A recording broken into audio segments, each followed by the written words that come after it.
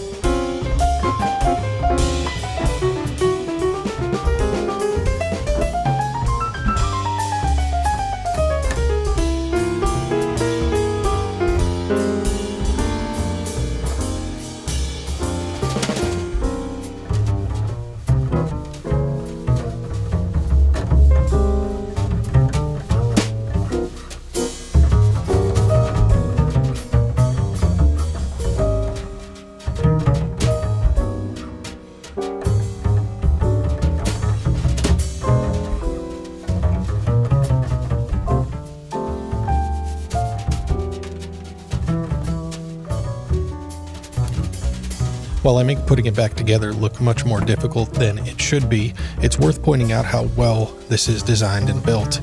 You can see from this video just how modular everything is too, and how the friction fit alone is all that's needed, and it really is impressive how solid everything feels when it's all assembled. The board's joining together at right angles on the header pins, the XLRs on disconnects, as well as the speaker and the battery. It's a brilliant end result, and almost hard to believe how good it is from a company's first product ever. You should know that even though this sound bullet was sent over by Sonnect for these videos, this is not a sponsored video. At the time of filming, we don't make anything from them or from sound bullets selling anywhere else. Honestly, this was a bit of a surprise to have a whole video to put up here. I turned the camera on to see how far this could be taken apart, but didn't expect to get so far. It was really a surprise to find that you could take it all the way apart if you needed to, make a repair, and then you put it back together, have it come out just like it did from the factory, only using a couple of very basic tools. So that's it for the sound bullet. Really incredible stuff from Sonnect. Leave any questions about it here, and don't forget to check out video 169 for more details about the sound bullet. Thanks for watching.